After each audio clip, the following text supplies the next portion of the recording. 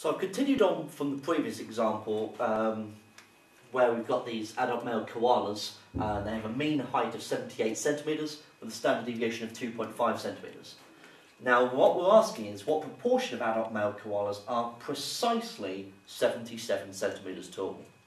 Okay, so if I lined all the koalas up in a line, that's quite a funny sight, okay? But if you lined up all the koalas in a line, all of the koalas that there are, what is the probability of measuring one that is exactly 77 centimetres tall? Exactly, okay? With not 77.1, not 77.001, not 77.000000001, but exactly 77 centimetres tall. And the probability of this would be 0. The likelihood of you being able to find someone, one of the koalas, within the atom of 77 centimetres tall is going to be 0.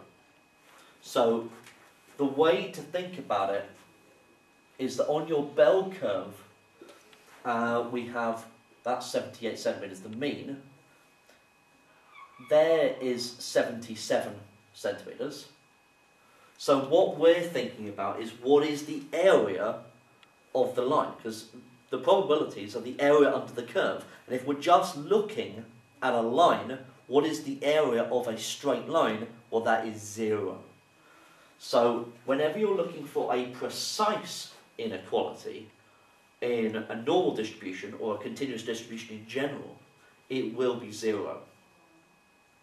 So that leads us on to what proportion of adult male koalas are not precisely 76 centimetres tall.